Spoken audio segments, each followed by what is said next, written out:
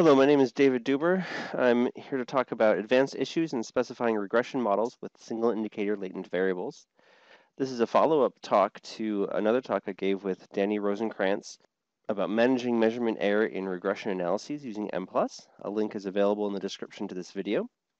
You should go watch that video before you watch this one, because the models that we're using in this video are the same as the models used in that video. So the context is we have a regression analysis in which there is a measurement error in the predictors and in the outcome. We're correcting for those using single indicator latent variables. Now what's new in this model versus the ones in the previous talk are that we also have two additional observed predictors, parent gender, pgen, and parent sexual orientation, psex-h. And those are predictors of the parental acceptance variable. And so the input file looks very similar to the one before, except now we have pgen and psex-h as predictors of PA1.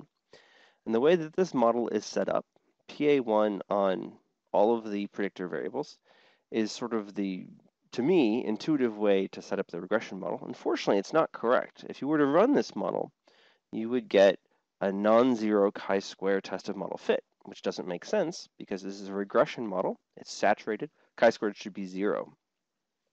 And so what's wrong with that model is that the correlation between pgen, psex-h, and the single indicator latent variables was fixed to 0 in the previous model. I'm not really sure why, but what we need to do is we need to specify that all those variables can covary freely with each other with this with statement.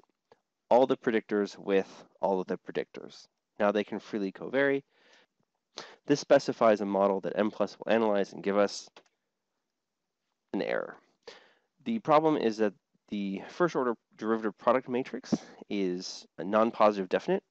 This means our standard errors will not be trustworthy, so we aren't going to look at the model results for that. We have to fix this problem of untrustworthy standard errors first, and we can do that using bootstrapping.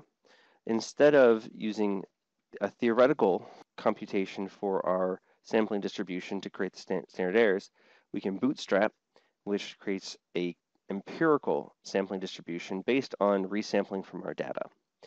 And this allows for standard errors to be directly estimated from that empirical sampling distribution, and we don't have to refer to the expected information matrix, so that non-positive definiteness is not an issue for us here.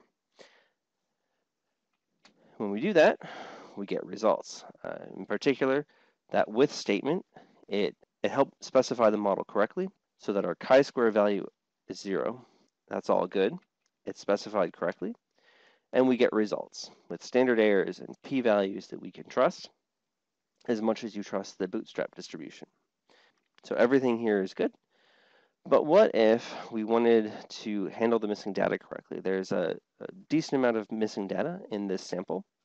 And it turns out that declaring the single indicator latent variables, since it pulls CFIA, CFIC, DERS, RFS, MGP, and PA into the likelihood function, the deletion mechanism is different.